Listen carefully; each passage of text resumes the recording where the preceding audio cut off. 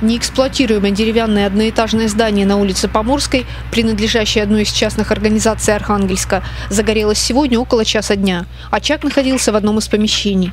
По первой информации люди были внутри, но потом, при проверке звеньями ГДЗС помещения никого не обнаружено. Обитатели дома, 3 мужчин и 2 женщины без определенного места жительства, стояли рядом и наблюдали за происходящим.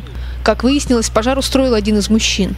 Его доставили в отделение полиции для выяснения обстоятельств. Он говорит, я тебя убью сначала, сказал. Но я же не думал, что обольется вот так. Что у него нету паспорта и не хочет устраиваться на работу. Он не работает. Хочет жить шлангом. А как живут шланги? Никак. Вот так вот. Мы-то хоть работаем как-то. Вот как собаки живут, вот так же хотел жить так же. Жизнь, короче. Пожарным удалось не пустить огонь за пределы здания. В противном случае не исключалась угроза возгорания газораспределительной станции, находящейся от дома в нескольких метрах.